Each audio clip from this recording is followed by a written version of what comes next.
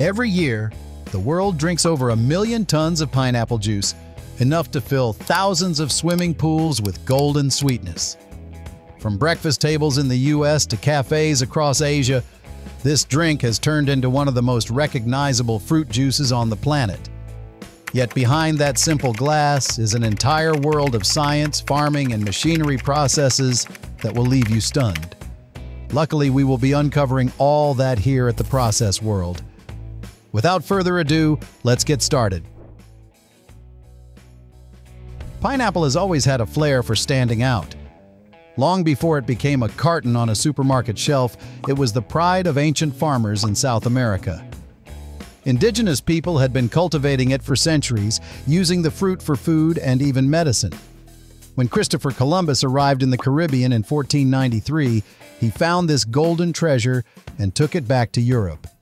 Suddenly, pineapples were treated like jewels, so rare that only the wealthy could afford them. They were a centerpiece at royal banquets, a symbol of luxury and hospitality.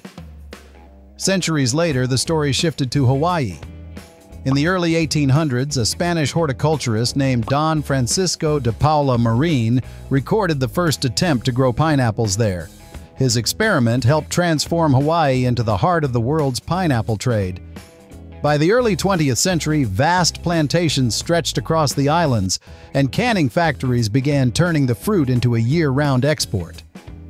In 1932, a major breakthrough came when the Hawaiian Pineapple Company, which would later become Dole, perfected a method to clarify pineapple juice without losing its aroma and taste. That single innovation made pineapple juice a breakfast staple across America. From that point, the industry exploded, moving from hand-cutting fruit to fully automated production lines that could process tons of pineapples a day. But before any machine starts humming, everything begins on the farm. You see, pineapple farming is a slow and careful process that can take nearly 2 years from planting to harvest. It starts in modern labs where tiny plantlets are developed through tissue culture. This helps farmers grow healthy, disease-free plants that all mature around the same time. These young sprouts are first grown in coconut coir pots until they're strong enough to move to outdoor nurseries. Once they reach the right size, they're transplanted into open fields laid out in perfect rows that stretch for acres. Each plant grows a single pineapple at its center, soaking up tropical sunlight and regular rainfall. Farmers monitor the fields closely, checking soil moisture, nutrient levels, and pest control. The fruit slowly develops its golden skin and rich sweetness, which depends heavily on timing. Harvesting too early means low sugar, and waiting too long can cause over-ripening.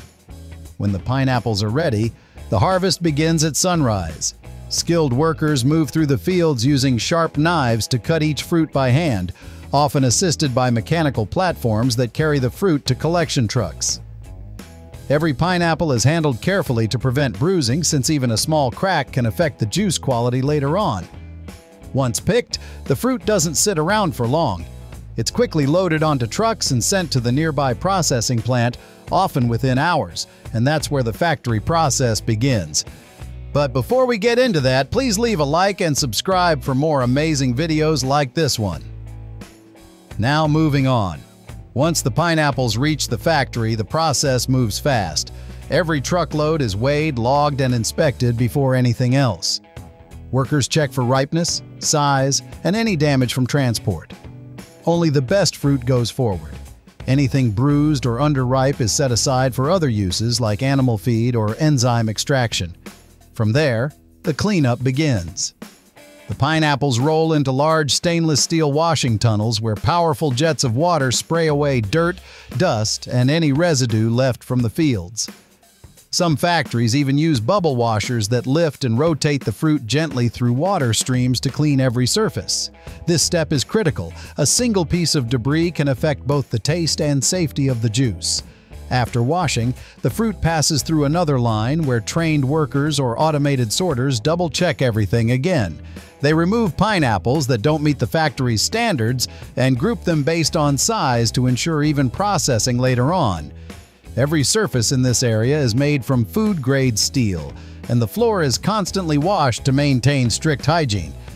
By the end of this stage, the pineapples are spotless and ready for the next phase. As the freshly cleaned pineapples move down the line, they enter large automated peeling machines. These machines work fast. Each one can handle dozens of pineapples per minute. The spiked outer skin is sliced away in perfect spirals, removing every trace of the tough rind and the sharp eyes that cover the surface. What's left behind is the smooth, golden flesh that holds all the juice. Once peeled, the fruit passes to a coring machine. The pineapple's center is dense and fibrous, not ideal for juicing. So a rotating blade quickly removes it, leaving only the soft, juicy parts. Each pineapple is trimmed to make sure no rough or hard bits remain. The aim here is consistency. Every piece that goes into the next stage should have the same texture and flavor. Nothing in this process goes to waste. The removed peels and cores are collected for reuse. Some factories send them to composting or convert them into organic fertilizer for pineapple fields. Others use them to extract bromelain, a natural enzyme used in medicine, cosmetics, and even meat tenderizers. It's a smart way to make sure every part of the fruit contributes to something useful. With the pineapples peeled and cored, the next stop is where the juice comes to life. The golden chunks are loaded into industrial crushers that break them down into a soft, pulpy mixture. From there, the pulp moves into a screw or belt press, machines designed to squeeze out every drop of juice. These presses apply steady pressure, separating the bright yellow liquid from the fibrous remains. The extracted juice flows into stainless steel tanks, while the leftover pulp is collected for recycling or animal feed. At this point, the juice is raw and unrefined. It's full of small fruit particles, fibers, and a bit of foam. To get that clean, smooth consistency people love, the juice passes through several filters. Some factories use fine mesh screens or centrifuges to spin out any solids, while others use enzyme treatments like pectinase to help the juice stay clear and stable. The goal is to create a liquid that looks pure while still keeping its natural color and tropical flavor intact. To protect the juice from oxidation, a degassing system removes trapped air bubbles before storage. This step also helps prevent discoloration and unwanted foam during bottling. Then comes standardization, the process of checking the juice's sweetness, acidity, and density to make sure every batch tastes exactly the same. By the time this stage is done, the juice has gone from fresh fruit to a perfectly balanced liquid ready for the next step. Now, before the juice can ever reach the shelf, it needs to pass one crucial step: heat treatment. This is where the factory makes sure the juice stays safe, fresh, and shelf-stable without losing its tropical taste. The filtered pineapple juice flows through stainless steel pipelines into a pasteurizer, where it's gently heated to around 85 to 95 degrees Celsius. This short burst of heat destroys any bacteria, yeast, or enzymes that could spoil the drink. Sensors and automated systems carefully control every second and every degree to make sure the juice is sterilized without being overcooked. Once the pasteurization is done, the juice runs through a cooling system that quickly brings the temperature down to preserve its flavor. In some factories, especially those producing for export, the juice goes through an additional step called concentration. Using vacuum evaporators, part of the water is removed to make a thicker, high-sugar liquid that's easier to transport. This concentrated juice is later diluted and reconstituted before packaging. To keep the natural aroma intact, factories often use aroma recovery systems. These capture the delicate pineapple scent that escapes during heating and return it to the juice later on. Nothing goes to waste. Heat energy from the pasteurizer is often reused to pre-warm incoming juice, saving power and maintaining efficiency.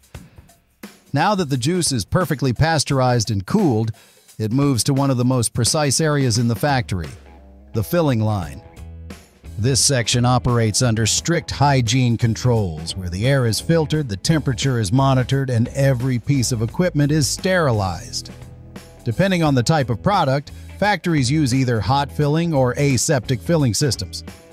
In hot filling, the juice is poured into bottles while still warm, which sterilizes both the bottle and the cap.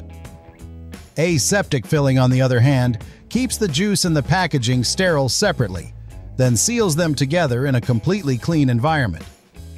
The choice of packaging depends on where the juice will be sold. Some brands prefer glass bottles that give a premium feel, while others use PET plastic for lighter transport. For large-scale exports or school supply chains, Tetra Pak cartons and bag-and-box containers are common because they protect the juice from light and oxygen, helping it last longer without refrigeration. Before filling begins, each bottle or carton passes through a cleaning tunnel where it's rinsed or sterilized with steam or UV light. Then the juice flows through multiple filler heads, filling hundreds of containers every minute. Capping machines seal them instantly, followed by labeling systems that print brand names, nutritional details, and expiry dates. Once sealed, the bottles are cooled, inspected, and packed into cartons or shrink-wrapped bundles. Every bottle is coded with a batch number for traceability, making it easy to track its entire journey from factory to shelf. At this point, the juice is ready for the outside world, clean, sealed, and safely packed, waiting to refresh whoever opens it next. And that's it. Now to you. Which part of the process impressed you the most? Comment down below, leave a like, subscribe, and turn on the notification bell for more amazing videos like this one.